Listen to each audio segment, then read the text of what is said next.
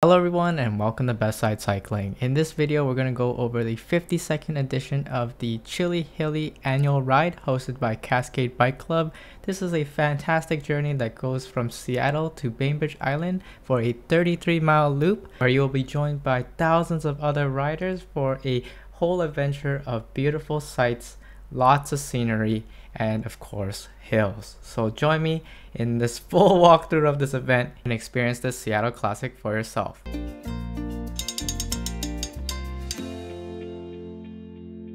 So our adventure begins here at the Seattle Ferry Terminal bright and early in the morning for the second 8:55 a.m. ferry.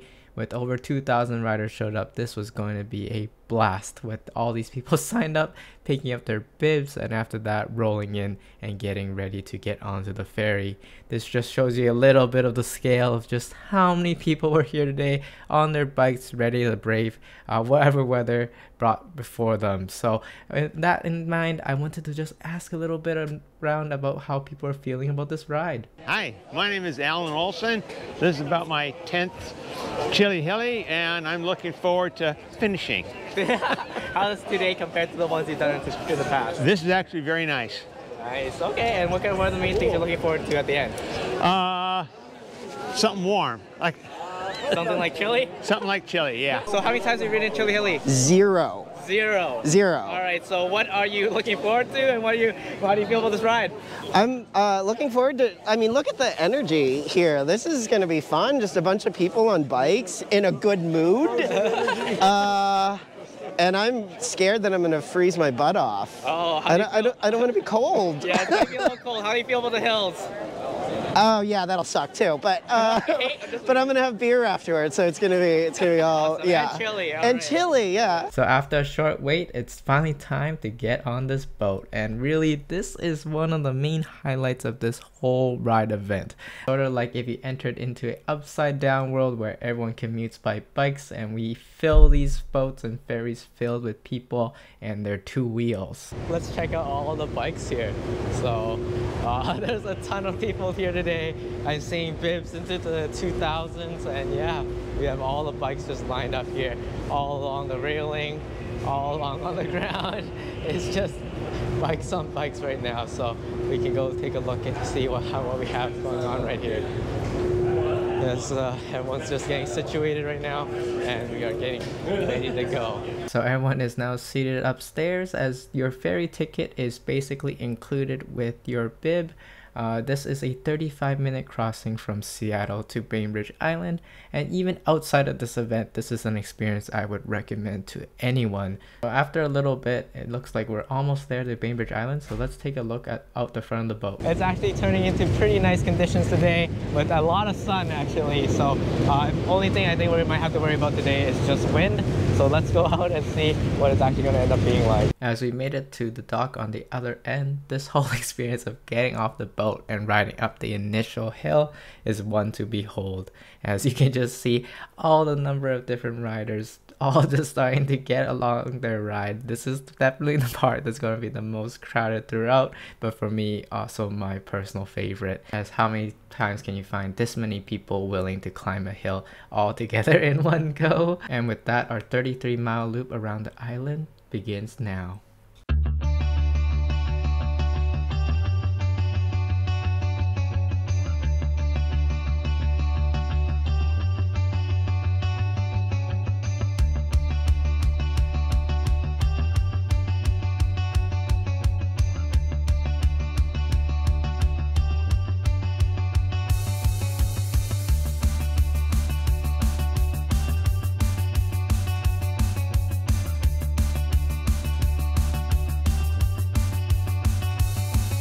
And I just gotta say that this first part of the ride, the northeast section, was going swimmingly. We had a tailwind, people were doing super well up these hills, and up ahead here is even Frog Rock, a really notable fun point to take a picture with. And as we get going here again, I just want to show what it was like to ride with this many bikes on the road. There was a poor car here that sort of got stuck in the middle of us. They were being super respectful, but yeah, this just shows sort of just how you were surrounded by cyclists no matter where you went. as we do even when we encountered the state route crossing here, we had Cascade who organized police for a safe crossing, as well as a really nice midpoint stop that's only about 5 miles away. But what stood us between here and there are a couple good pitches of hills. As you can see, basically along the course where a lot of people start to collect is where all the hills are.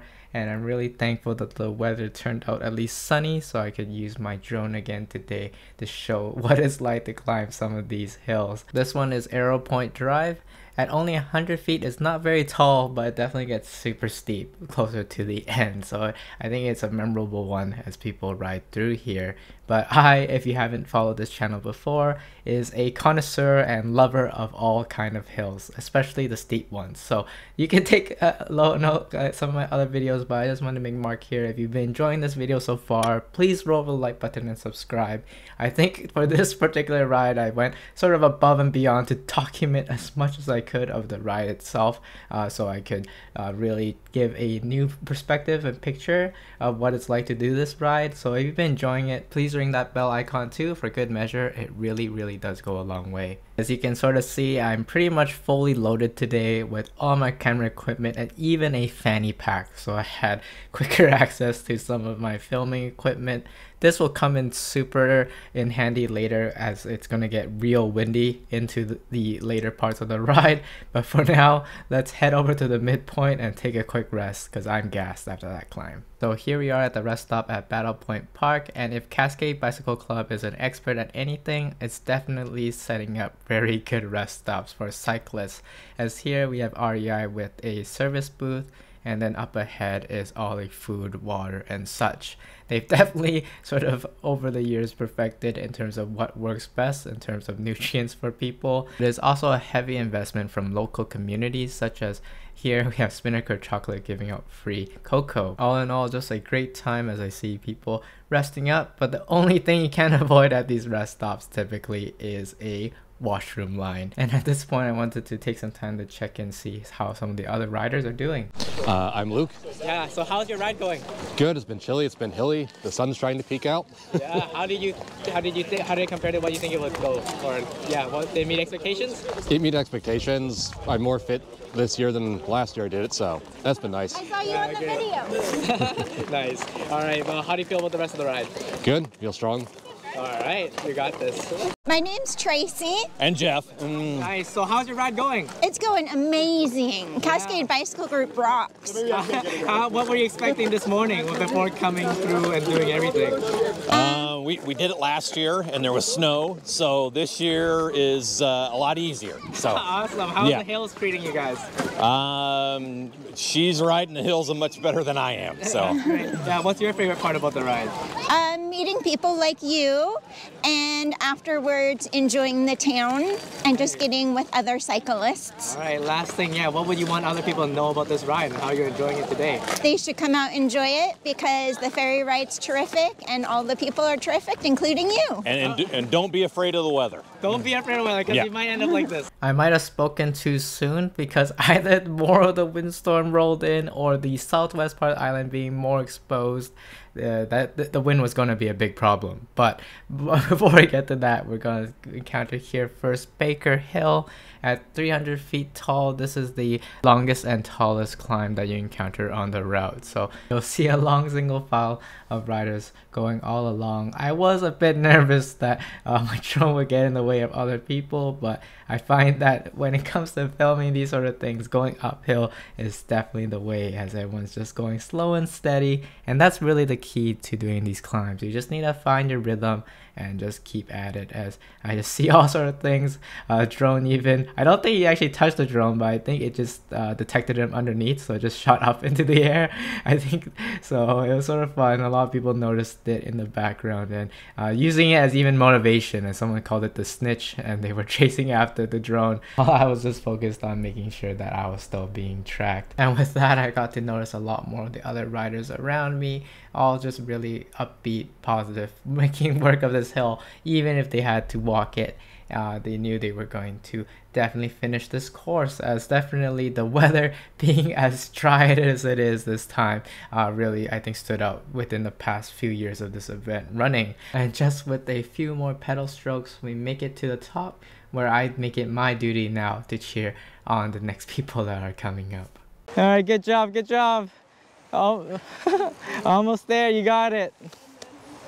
All right, good, good, nice. Thank you. Good work, Lou. High five. We'll try. As close as, sorry. Oh, woo! Nice, good work.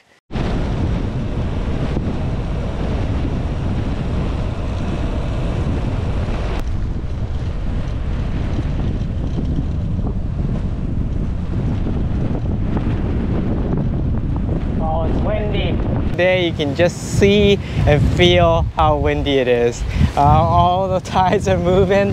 It's still surprisingly so much nicer than I expected. Giant blue clouds here and everything. So here's some people riding, enjoying this day.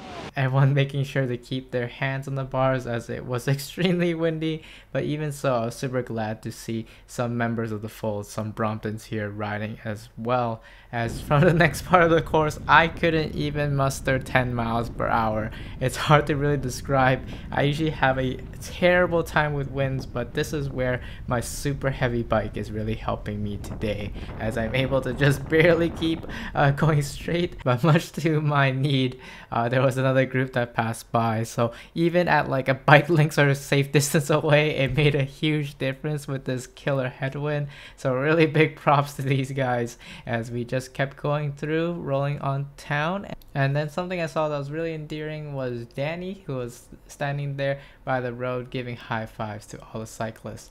From my understanding, he's been a staple for this ride, so I'm really glad that there's people like him cheering all of us on, tackling these headwinds. As you round the bends in the South Island, things eventually calmed down with some more cover, but the hills remained.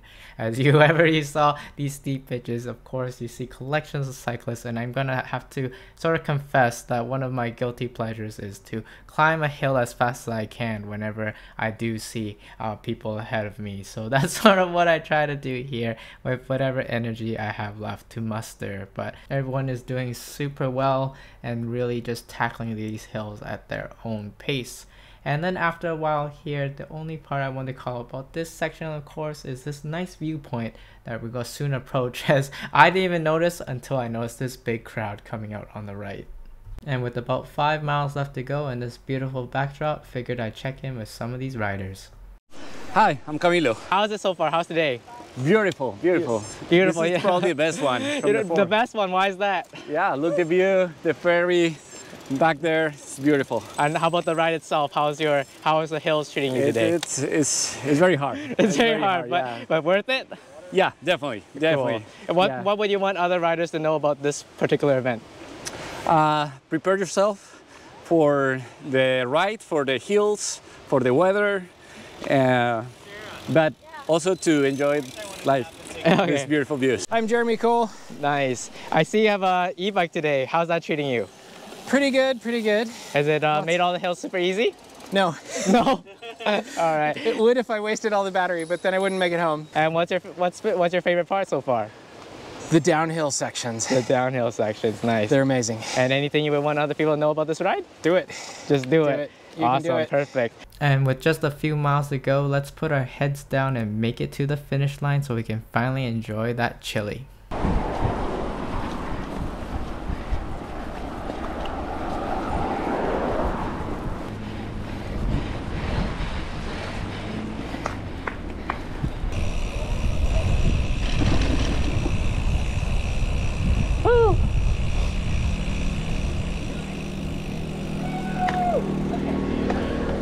So we're here at the Cascade finish line. It's another great Chilly Hilly. A ton of people are rolling in. So yeah, now it's time to go get some chili. Here's the famed chili feed. And there's already a line. And it's time for a chili review. So let's see how it goes. It's really good. 10 out of 10. Especially after all those climbs. How's the chili? Chili's pretty good. Nice. So it's nice and warm. How's the chili out of 10? 11. 11 out of 10. All right, out of 10, the chili. It's actually 15. 15! Wow! And last one here, how's the chili? I'll go middle with 13. Alright, we got a real favorable review. Here we are at the finish line with more people coming in, and yeah, I really love just hearing from all of you. That's my favorite part of just running this whole YouTube channel. So with that, let's catch up with some of these riders and see how their whole experience went. Yeah, how was your ride today? It's really fun. Yeah, well, how did it go? I think it went really well. It's really pretty windy. Wind is super strong, but thankfully it's not too cold. Yeah. And sun is out. Nice. Yeah, anything you would want people to know about this ride if they haven't done it before? They should do it next year. Got an awesome setup. How was the ride today? It was really good. Yeah, you know, making up the hills was pretty tough. I wish I changed the gearing. Did you guys have fun? Yeah. You have fun? Thumbs up if you have fun. Was it fun? Yeah. Thumbs up. Yeah, there you go. Can you say best side? Best side, there you go. Say, fan in the making. We have Randy again. We met him at the very beginning. He said that this was his very first time. So yeah, tell us how'd it go. Humbling. It's such a good way to start the year, and like, you know, you look around and like this is the world I want to believe in. People are super stoked to bike and it's beautiful out. Everybody's happy. Right. The weather is a little miserable, but you know, people are still in a really good mood. So what was the biggest surprise? Or were there any surprises? No, well, I mean, we called Bainbridge Painbridge, so I was prepared for pain. Okay, so it sounds like it went better than that. What was your favorite part then? The chili. The chili. Like, I had lowered expectations of the chili. Highly recommend. All right. Do it for the chili. And then what would you want other first-timers or to-be first-timers to know about this ride? That it's really fun. Yes. Yeah, it sucks occasionally, but yeah, but it's overall, it's really fun. It's really fun. I think everyone should do it. Awesome. Everyone should do it and support like a good organization like this. Perfect. All right, thank you so much. Okay. And with that, it was time to head back home to Seattle. So let me know what you thought of this video. Did you ride in Chilly Hilly this year?